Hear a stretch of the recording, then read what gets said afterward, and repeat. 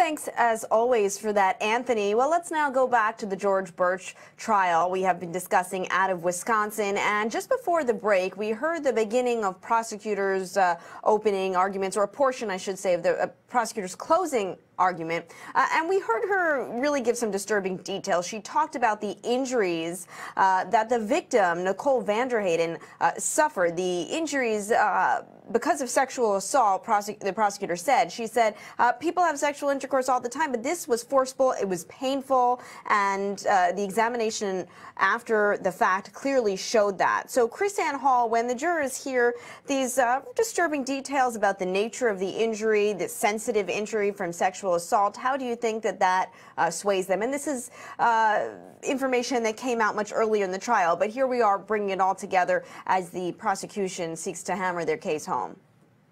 Well, that's why the prosecutor uses these testimonies, these medical information, because it is very, very strong for the jurors to hear this. They are really emotionally controlled by this. And as the prosecutor said, you know, she's not here to testify, so we have to be able to hear her. Quite often a prosecutor will say, we can't hear the victim, but we can hear her body speak to us. The medical examiner will teach us. And it's the goal, as disturbing as it sounds, it would be the goal of the prosecutor to bring this to the jury as boldly and as plainly as can be spoken, as graphic as possible, because you're actually looking for an emotional response. Yeah. Well, again, in just less than an hour, we will find out whether those tactics worked and whether the jury was convinced. But in the meantime now, let's hear a little bit of how defense attorneys for George Burch wrapped up their case. Gentlemen. Well, that is some of George Burch's defense attorney's closing argument as he wraps up his case, seeking to show jurors that George Burch did not kill Nicole Vanderhayden. Her boyfriend, Douglas Dietrich, did. Krisanne Hall, former prosecutor, still with us via Skype from Jacksonville. And there's one part of his argument which struck me during the course of this entire trial, including originally when we played it a few months back. And that is, he says, the facts show Doug Dietrich did it, that he had the motive. This is something that I got caught up on myself. What is George Burch's motive? There is evidence, there is DNA, right, his DNA found on her sock, but it would seem that Doug Dietrich might have more motive to kill her. I mean, this is a guy she just met at the bar that night. What is his motive to kill this young woman? Well, I think you also have to look at something that you guys covered on Law and Crime, was the fact that the babysitter even testified contrary to Doug's own testimony on the stand.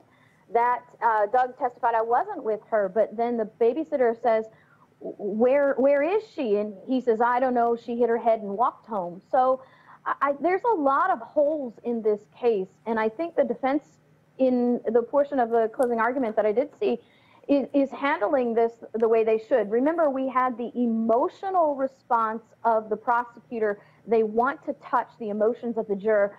The defense needs to present their side of the story with clear, logic steps.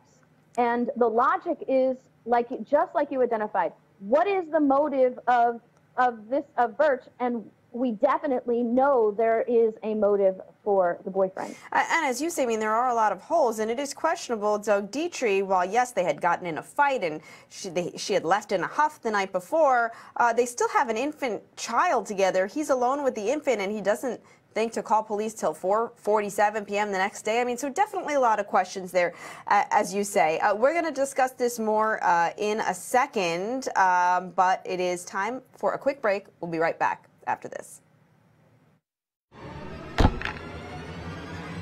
George Burch's defense attorney there trying to convince jurors he did not do it, that prosecutors have the wrong guy. So Krisanne Hall, former prosecutor, still with me. In just a few moments, we are going to get to the verdict. We will see how the jury decided. But what do you think? How did Burch's defense attorney do? Did he make his case?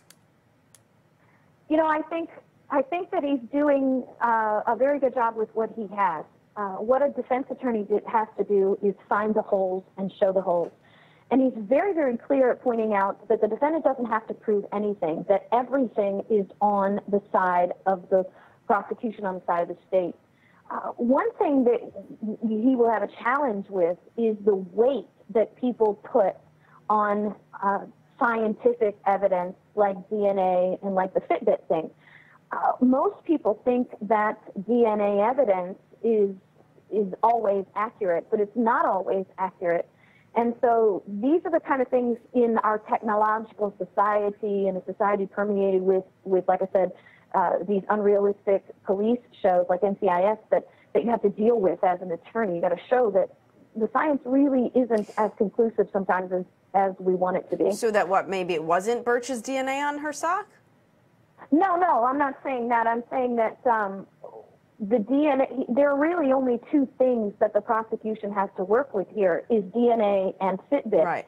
They're not disputing that there's any DNA evidence. Exactly. And they're not disputing Burch was there that night. So, you know, right. It makes sense that his DNA would be on her sock. Right. Quick break. When we come back, we will have the verdict. How did jurors decide in this case? George Burch, guilty or not? We'll be right back. Well, there you heard the prosecutor say that George Burch's story is the only thing that connects Doug Dietrich to this crime. He's filling in holes here, accusing George Burch of being a liar and giving his account that Doug Dietrich is the one that killed Nicole Vanderheyden. Before we play this verdict, Krisanne, what do you think? What will jurors decide? You know, it really is hard to tell because this is not a clear-cut case. This is a case built on emotion and on limited facts. It's really kind of a he said, she said case substantiated by one side or the other, depending on how you interpret the evidence that you have. And so it's really going to be hard to tell. I would suspect if they have chosen a particularly emotional jury through voir dire, you're going to get a conviction. If you have chosen a jury that seems to be more logically based, then it could be a not guilty, because I personally feel like maybe the prosecution hasn't exceeded that burden of beyond a reasonable doubt in this case. Yeah, I mean, I agree with you. There are a lot of holes in this case, and it is a good point about the jury. So here we are. We have reached the verdict. Let's go ahead and see how the jury decided. Emotional reactions in the courtroom there from Nicole Vanderheyden's family members as the jury delivered its guilty verdict. George Burch guilty of murdering Nicole Vanderheyden. I will tell you that back in May, the judge sentenced George Burch to life without parole in prison. He has already filed an appeal. So Krisanne Hall, still with us here via Skype, former prosecutor. Were you surprised? You know, as you and I just said, there were some holes here. We maybe were not totally convinced because of things like motive, because, you know, how much can we tell from DNA evidence? So were you surprised that they delivered a guilty verdict? You know, I wasn't surprised. Like I said, I think it could have gone either way, especially in these kind of cases. But we also see that jurors are highly affected by emotional testimonies and emotional pieces of evidence. And so what we have is a case that was really just hard won on emotion. And it's no surprise to me that there were the emotional responses in the audience, like they were either, because this was a violent case. We can only pray that justice has served right and the right person has been convicted of this crime. Yeah, absolutely. And again, you know, he has appealed. We'll see what happened.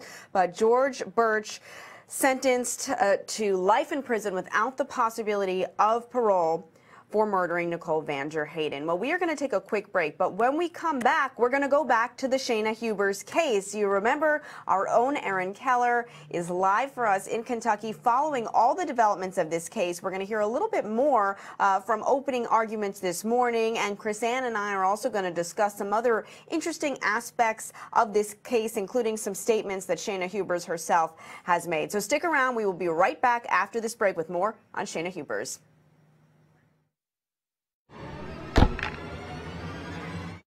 Well, the prosecutor there is saying, don't take our word for it, take Shayna Hubers' word for it. Everything she said, all these things she wishes she could unsay. The prosecution here, their theory is, look, Shayna Hubers felt if she couldn't have Ryan Poston, her boyfriend, then no one could. So she shot him 6 times.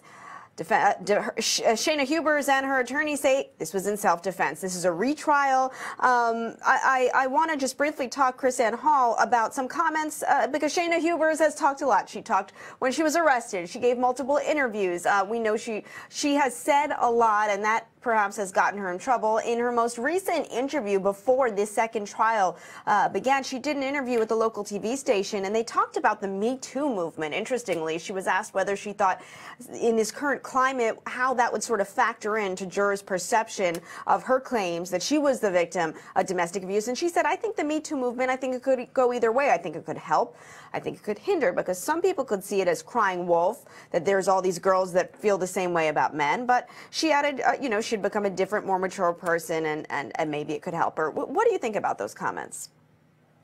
You know, I think that in the legal system, there has been an issue of domestic violence that is sometimes out of play when it comes to the women and the men. As a prosecutor, you could see on a daily basis what she said about the crying of wolves. A lot of people realize that these allegations of domestic violence are often used as a tool against the man to keep him in a relationship. So the idea that she recognizes that, hey, it could hurt me or it could help me, it shows us that she understands that there's a serious situation here, which people in society notice, is that there are women out there who will use the legal system to get what they want.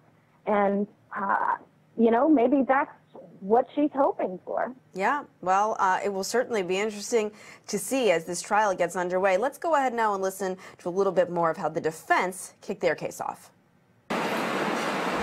All right, that was some more of Shayna Hubers' defense attorney's opening statement. Krisanne Hall, before we say goodbye for the day, your final thoughts on how this retrial will play out and whether Shayna Hubers has a chance of getting acquitted this time around. You know, the defense has a real issue here. They can play up the fact that and provide evidence that she was a battered girlfriend, that she had battered spouse syndrome, but they're going to really have a hard time getting over the fact that maybe she shot once, but then she thought and shot again. And that's that moment where she stopped and she thought and she shot him 5 more times. That's going to be the point that makes her guilty. One quick question before we go. You know, we've been saying we are not live streaming this. The judge will not allow it. He's being really strict on how much of this trial can be broadcast. He's saying just snippets of it can be broadcast. Is that common? I mean, he's not saying no cameras in the courtroom. He's just saying no live streaming and it can only show little parts. He's not even saying which parts. You know, sometimes when the testimony may be graphic, or the testimony may be violent, or the pictures may be violent, the judge would like to have an opportunity to keep that kind of stuff from public view and decide what is appropriate or not. Krisanne, we have to leave it there. Thank you so much for being with us. Thanks to all of our viewers. We'll see you back here tomorrow morning on Law and Crime. Have a great day.